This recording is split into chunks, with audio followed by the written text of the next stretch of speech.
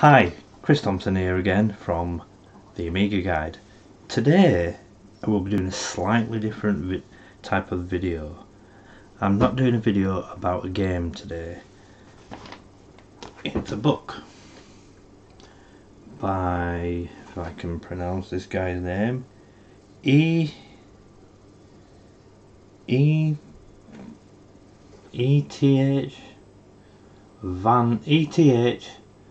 van der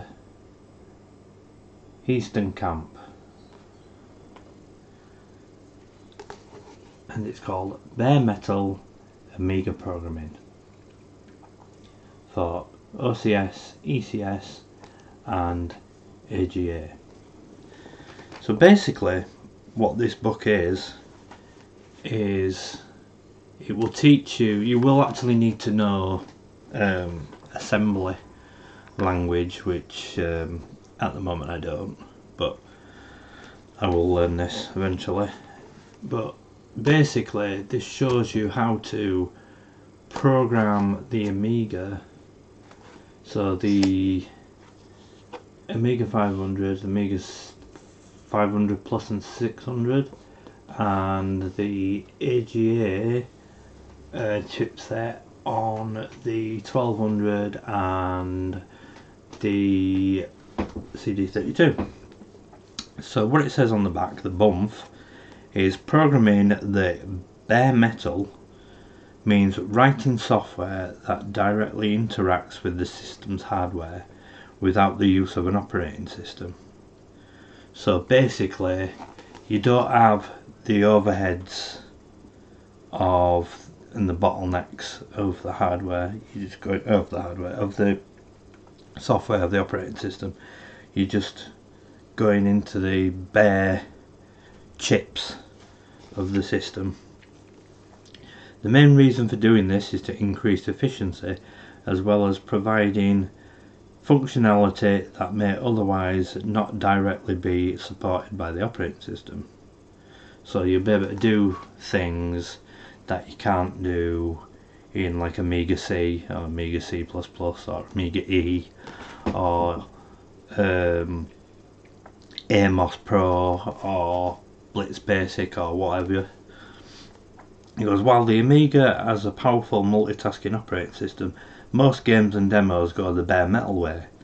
They are programmed in assembly language, also known as machine code. It doesn't say that on here, but also known as machine code, and bypass the Amiga OS in order to communicate directly with the custom chips and other hardware to bring special effects and smooth animations.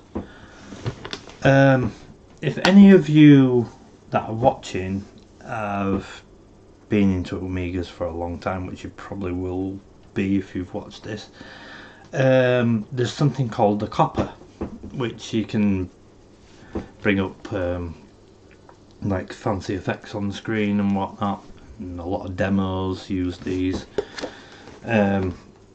So it has, for instance, it'll have an overview, like it says in the table of contents here. It has an overview of the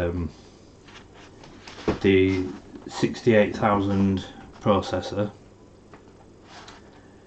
the system chip, system memory, the custom chips, the video modes, the audio. So you can basically go into all like the deep system of the Amiga rather than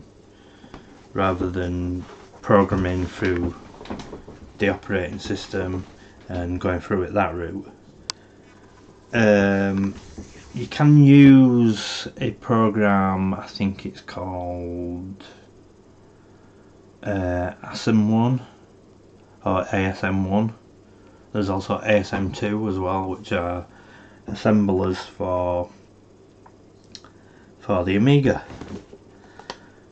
I won't get like really into this because I'd be here all day, but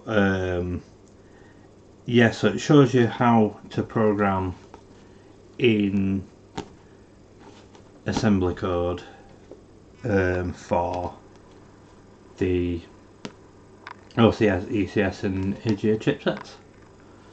So if you're wanting to program the Amiga, this is probably, in fact, if you're a beginner at programming, this is probably not the way to go, to be fair, because this is quite heavy heavy stuff in here. I've had a look through here and there's like, yeah, it goes into how to handle DMA and the blitter and yeah, and all this kind of thing. I will have to learn how to do assembly before I can do anything in this, but it's a good book to have. There is actually another book by the same guy. That's a black book with the Amiga tick on the front, and I think it's called Programming Amiga OS or something. So that kind of goes more the operating system route, whereas this is like the bare metal, like directly on the processor and directly on the custom chips and whatnot. And this book cost me £15.90, I think it was, from Amazon. So yeah, I'll be giving this a good read. It goes into how to, like, you can handle the disc controller directly, you can handle the joysticks directly with the CIA chips. You can handle the processor, the 68,000 processor directly, and obviously the 68020 on the AGA systems. And yeah, so I can see this will be a good read. Thank you for watching.